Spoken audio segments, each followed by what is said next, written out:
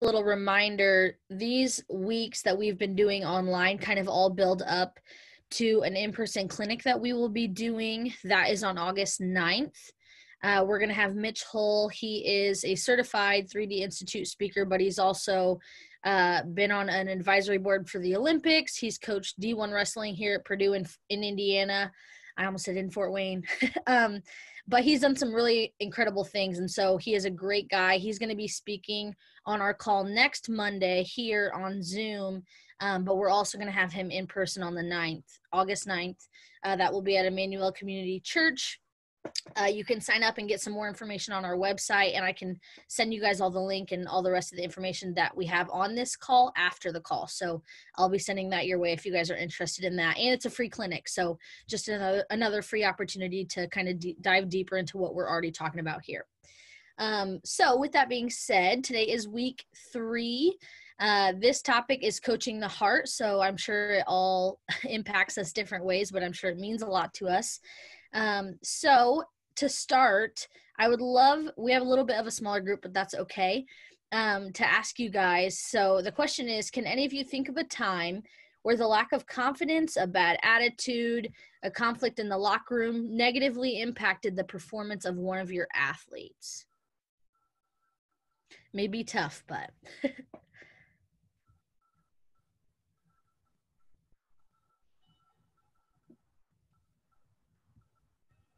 Yeah, I'd be happy to start on this. Sometimes middle school can be the hardest time of life for some of these kids. It's known that sometimes our bad actions and attitudes can kind of come to the surface easily during that time. This was actually my first year of coaching at Summit, where we actually had a conflict between two groups of girls who were in different, I guess you can call them cliques, even in middle school. But one accused the other of stealing a cell phone and taking pictures. And I mean, it just got really ugly. And it ended up being where the administration told me that I had to suspend one of the players for at least a game. Mm-hmm. So this kind of conflict continued throughout the year. And it's certainly, when you have that conflict off the field, it absolutely affects the team unity and ability to play together on the field. So it took a lot of time in meeting with the kids one-on-one and attempting to meet with them together. But it's hard when you only have them for an hour and a half a day for 2 months, and they're at school and dealing with those conflicts in the lunchroom and off the field as well. So that certainly was not a good introduction. This was probably 12 years ago, and I've been coaching there for another 11. So it didn't stop me from continuing to coach this school, but it was a very hard introduction to coaching middle school soccer. And I've since learned from that and probably would have done things much differently today. But that's why things like 3D coaching is really important to start early in your coaching career, and it certainly is life lessons going forward. So thank you for leading us in this effort, Blair. Yeah, so for those of you who just hopped on, the question is, can any of you think of a time where the lack of confidence or a conflict in a locker room or an internal conflict affected the performance of an athlete that you've had, for those of you just joining us? I think over the course of my career, Blair, there's been a lot of different things that have happened, but in general, the biggest challenge for me has always been the selfish athlete. And whether, I've coached from 7th grade to college, half my career in college, half in high school as a varsity coach. And inevitably there's that almost every year, some years worse, that one or two athlete that wants it to all be about them. And then that affects the locker room. It affects the way we play. I mean, I coach basketball, so it can become pretty evident when, I've had players that were so obvious they wouldn't pass the ball to another guy. It's like, what are you doing? It's like, this isn't a secret to us or the 2,000 people watching the game, but that challenge for me has always been there. And so as I got older and understood better, it seemed to me that the individual meetings were just real important. I just call them in the office and say, here's evidence of what you did today in practice that shows me that you're selfish. And you know, eventually it's not going to work unless you can change. And sometimes they change and get it. And unfortunately, sometimes they don't. But in general, that attitude is one of the toughest ones, especially in high school, because they're hearing it at home from mom and dad a lot of times, to be honest. They're hearing it from their buddies at school. And if they got 2 or 3 on the team that'll join in, then that makes it even, you know, more complicated. But you got to address it, I think, or it can just ruin the team. Yeah. I'll hop in here. There was an experience with one of the teams that I coached where there was some conflict amongst the girls. It kind of ended up being 2 sides to a story, and, you know, everybody was kind of divided on how they felt about it. So I won't go into all those details. But within that situation, after that had all kind of happened, we showed up at practice the next day, and honestly, you could cut the tension with a knife. You could just feel that something was off. Even though it wasn't verbally being spoken necessarily in that practice setting. But we did a drill. It was a ball control drill. So we just had to get the ball, you know, over the net back and forth a certain amount of times, which isn't an overly difficult drill. But we had a goal set, and we actually ended up doing that drill the entire practice because we were not reaching our goal. What's kind of interesting on the other side of that is we eventually had a team meeting that we felt was necessary to kind of work through the conflict. In the next practice after that, we did that drill and we got the goal. So it is interesting, you know, how that ends up working, where, you know, that conflict within a team can really affect performance. So. Yeah, that's so good. And all of those stories, each one has been like, yeah, me too. Yeah, me too. Like, right. Like you can pinpoint that moment on your team or with your athletes of like, yeah, it's happened here. Yeah, that's something similar has happened here. So it's not something that just affects one of us or just affects one team or one area, but issues like that are universal. So coaching the heart, which is the topic for today, is the true answer to combating some of these issues. Some athletes obviously are more stubborn than others as far as it comes to coaching the heart, but us as coaches need to take on that responsibility. So the 3D Institute says that a coach's words and actions can make a transformational impact on athletes. So something to think about internally is, does some of what you coach or does some of what I coach on the field or the court help our athletes at home, or help our athletes in the classroom, or help my athlete at work, or in a different setting than practice, or in a different setting than game? Does some of what I teach help them in the outside world? So what about the athlete that lacks confidence, the emotional athlete, the lazy athlete, the team having conflict internally? We need to address their whole being. So if you have your packet up, the first point there, so we need to address their whole being, their body, mind, and spirit. And that's what the 3D Coaching Institute is all about, coaching at all 3 dimensions, all 3 levels there. And their principle that they share for this is that if you neglect any one aspect of your being, that would by definition not being the best you can be, because you're not coaching at all 3 levels or all 3 areas there. So when we move from 2 dimensions to 3, our athletes can experience true purpose and value. The 3D framework says that this is often how parents determine what a good coach is.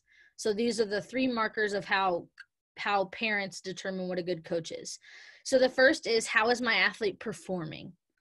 Have I seen an improvement in my athlete from middle school to high school? Have I seen an improvement now with this new coach? So that would be the body, right? That's the first dimension. How is my athlete performing? The second is, how is my athlete thinking? Are they being challenged with new ideas? Are they becoming more mature? Are they becoming more strong spiritually? If you coach at a Christian school and you're able to share that with your athletes in some regard. So how is my athlete thinking, which is the mind? That's the second dimension. And then the last one is, how is my athlete being impacted?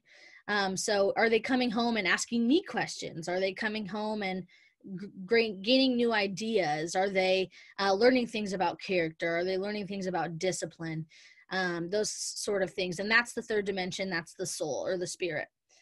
And so our strength as a coach can be found in how well each aspect of those is formed or integrated into our team.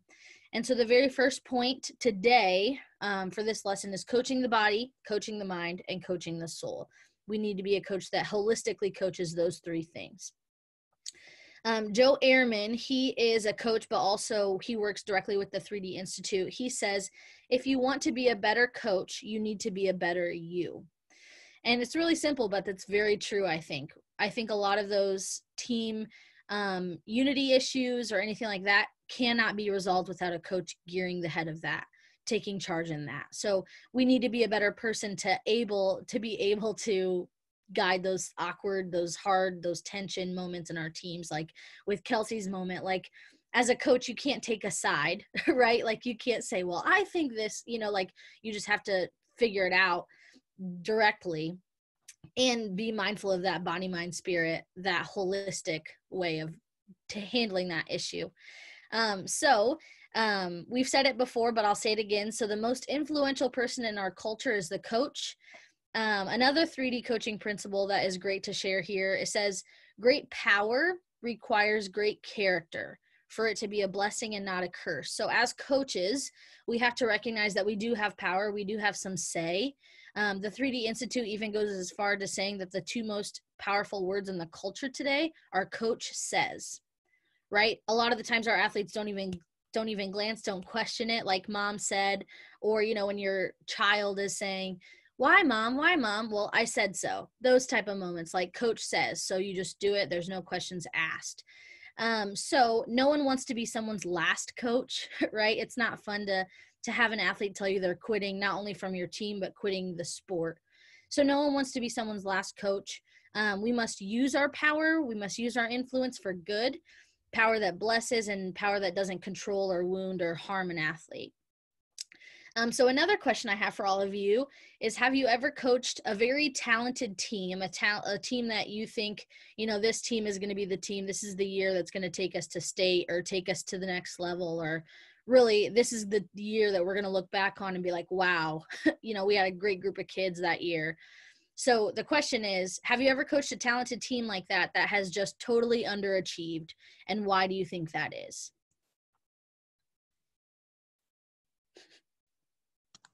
I can share. I think I mentioned before, I coach at Wayne High School, and typically we have not been very good, historically anyway. And I've been doing this for 9 years. And through that 9 years, when I started, we were absolutely horrible. I think my first season, we won the first 4 games and never again. And we've always gotten better. But something I've always struggled with, particularly at Wayne, is we don't have girls that play all year long. We often don't have girls that go on to play college. So we just struggle with them believing that they are actually decent or that they actually have a chance. We have a pretty rigorous practice schedule. Like we push them hard, but to get these girls that rarely have ever played soccer or not quite close to this level, but then we challenge them to be good enough to compete with the forces in this area. It's a mind game. Like we literally have to tell them, you can do this whether you believe it or not. And that's our biggest challenge. Is there have been so many days where we've stepped on the field and we've been just as good as the other team, if not better, but we have to get over that historical lie telling us that we stink.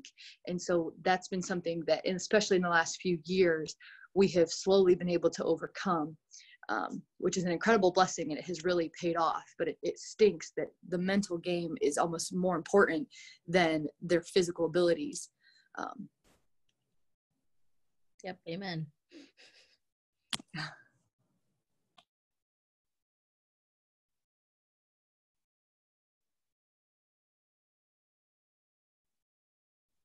I would agree a lot with what Dana said. And actually my example for the team isn't one that I've coached, but actually one I played on.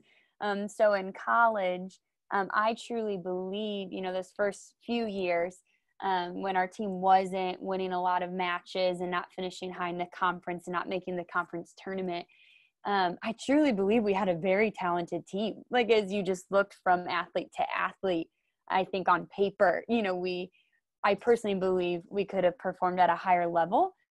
So as I look back on that as an experience as an athlete and think, why didn't we achieve that? Why didn't we reach our potential?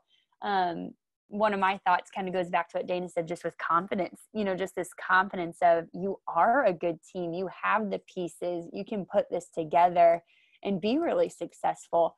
So I think for us, it did come down to kind of that lack of confidence and not truly believing that we are a team that could compete at that level. Yeah, I've been on teams like that too. Amen. Yeah, there's definitely, because like you said, from athlete to athlete on paper, it would make sense, right? Like we shouldn't be last in the conference right now. We shouldn't be, yeah. But you have to look back of like, why is that? Why are we not performing at that grade or at that level? It's very true. I think a lot of it has to do with the confidence. Yes, a lot of it has to do with maybe the coach. Sometimes I think there's only something a coach can do, right? Like it comes down to the athletes when the whistle blows. There's nothing the coach really can do at that point, because it's based on performance. It's based on exertion of what you've been told or what you've been coached. But yeah, I can point back, I think, to more times that I've been on a team than coached, obviously, because I haven't been coaching crazy long, but it stinks. It's not fun to be on a team where you're like, we just lost again for, and then people are like, why'd you lose? I don't know, like, how do you, as an athlete, that's hard to combat too. But yeah, so it's definitely tricky. So a 3D principle that helps us with this is, it says, you dare not be a tour guide to a land you've never been. So as coaches, we have to kind of get to the root of that issue, the root of why maybe our athletes are not performing or achieving at the level we would wish they would be, or we know they can be, whether it's confidence, whether it's the history of the team, whether it's any outside factor. Something like that Stan mentioned earlier of that one kid who maybe doesn't have the best attitude, and then it starts to affect 2 kids, and then it starts to affect 3 kids, and then you have the whole team thinking negatively, or it's kind of like branching a ripple effect of a negative attitude, and that can really tarnish the whole season. It can ruin your season. And so getting to the root of that, getting to the source of why that is, maybe it's that one child, maybe it's a bigger issue than that. But 3D says you dare not be a tour guide to a land you've never been. So we have to combat these issues as individuals, and figure out ways that have worked for us of how to get through that to benefit our athletes, to tell our athletes, hey, this worked for me when I was having this conflict with one of my teammates when I was an athlete. This is how I handled it, or that kind of thing, of sitting down with that athlete and saying, this is how I benefited from this situation, even though it may seem like it sucks right now, of how to combat that. So the second point, as we're getting there, so it talks about care and understanding. So when we care for our athletes, we have to understand. So the 3D framework says that understanding is the basis of care. You need to understand each aspect of your being to care for it well. So I think of like a doctor. So if you're a brain surgeon, you have to know every intricate working of the brain, right? I couldn't go in and perform a brain surgery. I know nothing about the brain. I'm not a doctor. I don't have a degree for that. So same thing for our coaches, right? We have to know our athlete. We have to know the heart of our athlete before we can care properly for that heart of that athlete. Same thing for our sport. I could not coach golf. I just couldn't. I don't really know much about golf, but I know a lot about soccer, so I can coach soccer, right? But we have to coach the athlete. So if you really know your athlete, then you can more properly educate them, learn them. It's kind of like a learning style, right? Not everybody learns in a classroom from lectures. Some kids need PowerPoint. Some kids need visual aspects, those kind of things. So we have to seek understanding. So in our worksheet or in your packet there, you need to seek understanding first for your role as a coach. Your role as a coach, that kind of points back to your what's your why, what we talked about. The second is the purpose of the sport. So why are your kids out there playing soccer 5 days a week in 90 plus degree heat? Why are the kids out here? The third is the conforming pressures of sport, the culture of sport.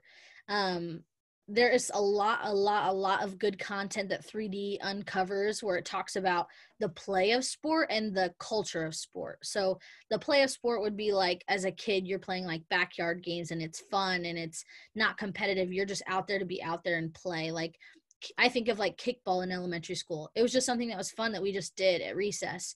But as you get older, you start getting on teams, you start getting new coaches, and it becomes competitive. And then that creates a whole nother environment of sport. So that's not what we're talking about today, so I won't get too into it, but it's good stuff too. So the second point for the day overall is to seek understanding to care for the heart. We must understand in order to properly care for the heart of our athletes.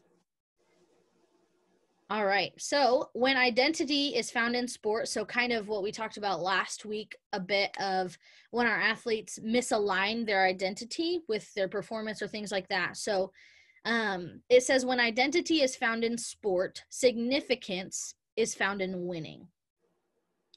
And then it says that our value then is found in performance.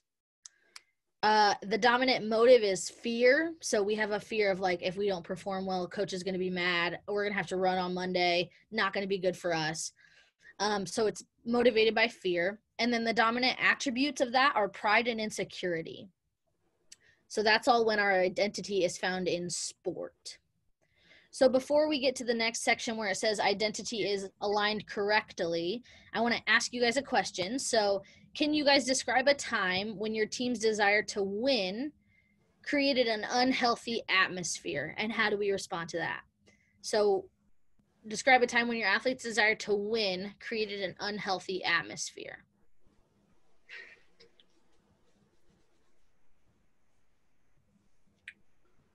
Well, I've certainly had teams where that's been the case. And I think the biggest thing for me as a coach, two things happened to me. I came out of the 70s, graduated in 76 from Taylor, by the way, go TU. Sorry, Huntington. So anyway, I came out in the Bobby Knight era. And so that's how you coached in Indiana, man. I got after kids and I was intense and it was probably came across to them as, hey, we got to win. There was this fear you talked about, a performance-based. And I had a real love for athletes even then. I just didn't know exactly how to show it. I would do it off the court or whatever, but which probably sent mixed messages even more. But a real shift to becoming positive in more like the late 80s, early 90s, just understanding the positive comments that you can make.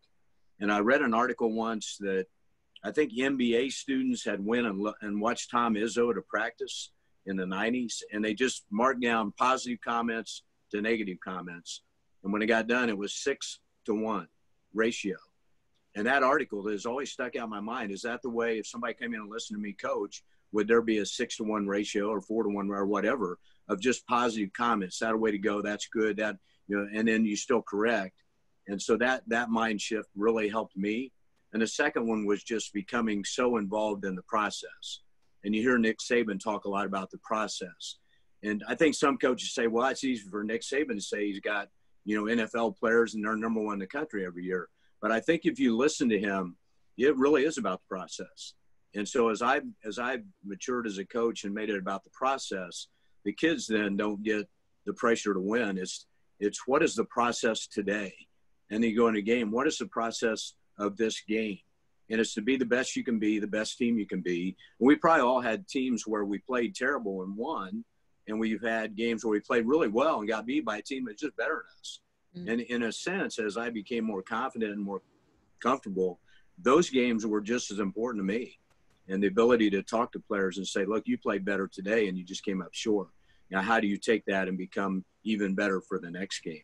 So I think positive attitude and process are two things that can really help in the way that you handle your teams. Yeah, that's good stuff. And Stan, I'm going to go back to something you had mentioned earlier about the athlete that thinks they've got to do it all, that they see themselves as the superstar. Yeah. And many times that pressure has come from the parents too, that I've found that at least at the middle school and high school level, there's so much pressure on these kids to be the superstar so they can show off to potential college coaches and get that elusive scholarship that they all want, that they've been putting money into travel sports for X number of years. Yep. And so they believe that they need in order to justify all the time and money that they've spent. And there have been multiple times on middle school teams where I feel that parent pressure on these kids. And all of a sudden, no matter what the coach says, the kid knows their parents are in the stand and they hear from them, so much about this is on you, this is on you. And then the team falls apart because one kid now this is soccer again. So the one kid tries to dribble the ball all the way from one end to the other. And then by the time they get in front of the net, they're too tired and too tired to shoot and score. And they don't even see anybody else on the field. So I wonder sometimes going back to, the 3D coach principle, or one of the suggestions, with a home visit, and today it might be a 10-minute Zoom call, that if the parents and coaches can somehow get on the same wavelength and the kid is hearing the same advice and information from both of us, how much better that would be for team unity and how much that would turn into a winning attitude and a winning team if we followed that principle. I'm gonna go ahead and put a plug in here if you guys are taking notes or whatever, but a website you may want to go to is the Lens Book, TheLensBook, the Lens Book, and it deals with this idea, Debbie, of parents and how we coach parents, how our athletes are being affected. And I think you'd find, and you can get a newsletter there. Now, I'm going to tell you it's really, really good, but I also have to tell you it's written all by my son. So he's written 2 books, but it's about this exact same stuff. Shameless plug. Yeah, I'm sorry, but I'll put that up front. But I think you would find it as a coach and a parent, really good stuff, because he's dealing with a 13 and 11-year-old now who's doing all the travel sport. He's been a varsity basketball coach for 15 years and then retired to write books. And I think you'd find it interesting. So get on his website and get on his mailing list. And that's that very stuff you talked about, Debbie, he deals with every week. Awesome. Sorry, I had to put that in, Blair. Hey, that's all right. I get it. No, that'd be good for all of us to read. Yeah, because that's so true. We are coaching the parents in a sense, right? Because they're at every game. They're yelling at their kids just as much as you are, right? Like I've been on teams. There was a travel team I was on, same kind of scenario, a girl who soccer again, but a girl who thought she could do it all. And we were juniors and seniors in high school. And I think us as teammates of hers were more upset with her than our coach even was. Cause we were like, we're all looking for scholarships too. Right. Like, and it wasn't about scholarships, but it was like, we're playing a game that we all love. Let's share the love. Right. Yeah. Like, yeah, it sucks. It's an environment that's definitely hard to combat, but yeah, we're coaching the parents just as much as we are the athletes. And that's more and more even now in this culture, in this world of today sports, that we're dealing with parents and parents who are more involved. We like, it's 2 things, right? We have the parent who is early to practice, picking their kid up on time at every game, at everything.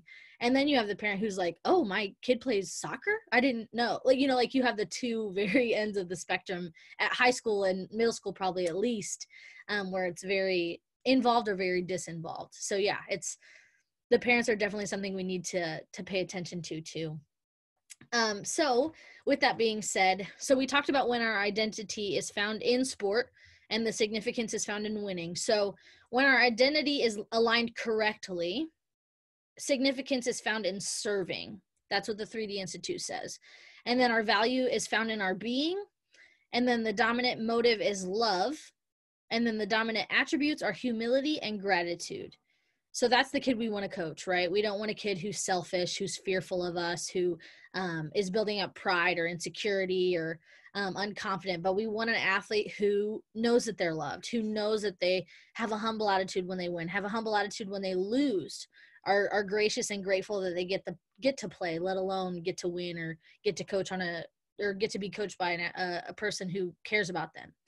So Let's unpack that a little bit more. So you as a coach obviously need to ask yourself, where do you align your identity? Do you align your identity in yourself as being a coach? Do you align your identity in being a Christ follower? Do you align your identity in your job? Do you align your identity in well, I coach 3 sports and I have these titles, or I have this certification, or whatever it may be? Where do you align your identity? And that points back, of course, to the what's your why, but it's crucial to think about that. When you step onto the field, where's your head at? What are you thinking about? Do you walk in there with your chest puffed up thinking, these kids have no idea who I am, I've won 3 titles? Or is it, I get to speak life into these kids every day from Monday through Friday? I get 2 hours with them, so I got to use those 2 hours, right, to teach them something about themselves. So as coaches, we cannot misalign our identity. We have to think about that. So we can love our sport and love the competition. We can love the grit, the good wins, the hard competition, but we have to know that our worth is not defined by that. Our worth is not defined by that. And it's hard to swallow that pill sometimes, especially when you win a hard game, or when you do get that SAC championship, or you do get that state title. Because those are those resume points, right? Like, everyone wants to tell people about that, and everyone asks about it, right? Like, well, how many games did you win this season? Well, whether it's a winning season or a losing season, we can't find our identity in that. So being 100% engaged in our coaching, we have to be 100% engaged in coaching the athlete's heart. And we also have to be 100% engaged in our development as a coach. So congratulations, you're here. So that's something that tells you you care about exploring that development as a coach, and care about challenging yourself as a coach. But when we lead with our heart, we're at our best, right? When we lead with our heart, we're at our best and at our greatest value to the athletes and those that we compete against. We also get to experience the best joys that sport has to offer when we coach with our hearts and coach with our heart first. And some of those best things that sport has to offer are the joy of winning, right? It's fun to win, no denying that. Another is satisfaction and fulfillment and accomplishment, right? When you see an athlete finally get something right, or those aha moments that we talked about a couple weeks ago. Another one is growth and resolution, even in defeat. So even when we lose, we can point to those things that we can work on and we know we can get better at. That's a joy, I think, of finding a resolution to a potential problem or a potential issue you're having. And then another one is a sense of God's presence and pleasure with us, right? That may be the ultimate one, right? Of knowing that God looks at us and saying, you're coaching well, you're serving these kids, you're doing it right, you're getting it. Even if you feel like your athletes aren't, if you're putting in all the work that you can to be your best, and coach with that Christ-like mindset, that's what it's about. So remember that this is our journey first. Our hearts have to be transformed first. Like the 3D Institute says, we can't be a tour guide to a land we've never been. So maybe this is something we need to work through ourselves before we can even implement it this season, or whenever your season starts, if it's the winter or the spring. But we have to go through this ourselves first. And so the last point of the day, the third point, is find your identity in Christ and not in athletics. Find your identity in Christ, not in athletics. And that can be hard. You know, like I've dedicated my life to soccer since I was 3 years old. I started playing. And so it's really easy to get entrapped by that. And I'm sure that's the same for all of you guys here on the call. Like, if you're a coach, you've probably dedicated your life to this sport, right? That's all you think about. Like Dana, I know Dana says this a lot. Her favorite time of year is soccer season. It's not the fall. It's not Christmas time. It's not the end of the school year. It's soccer season. And that's true for me. Like, that's the best part of the year, right? To get to watch games, to get to coach games, to get to be on the field.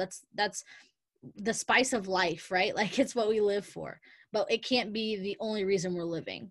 It can be what we live for, but it can't be why we're living. So just remember that when you're stepping onto the field, you're a Christ follower first. So thank you guys for being a part of this journey. Mitch Hull will be with us next week leading the Zoom call. He will be again at the clinic on August 9th at Emmanuel. So make sure you guys sign up for that. And if you have any questions about the clinic, feel free to email me or go explore some more on our website. But thank you guys again. And can I get someone to pray us out?